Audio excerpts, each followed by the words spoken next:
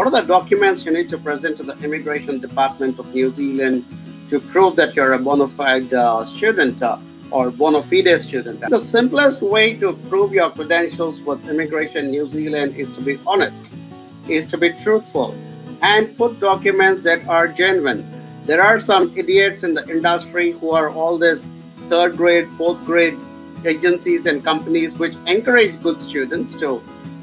do stupid things like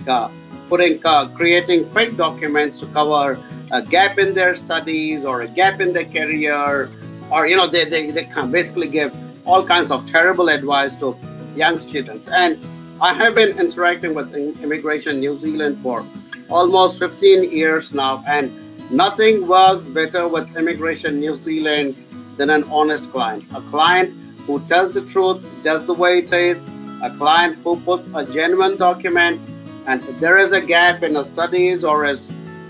in his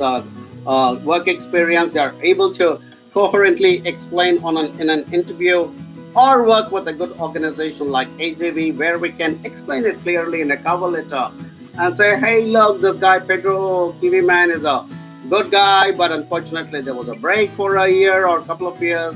in his tenures, and the reasons for the break was either health or something else, and we can explain it. And then we also do some advocacy with Immigration New Zealand. Advocacy means we absolutely support your application and say we would not have taken up this guy's case if we were not convinced he is not genuine.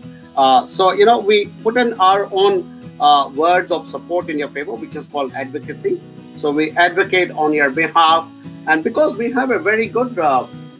track record with Immigration New Zealand, they know that AJV as a team will never ever do anything either with fake documents or with fake clients or people trying to enter New Zealand for the wrong reasons. We have never done it historically, nor will we ever do it. And like I said, we are a bunch of thoroughbred professionals, including some ex-immigration officers and licensed immigration advisors, who are all bound by a code of conduct and ethics. So that's the best way to prove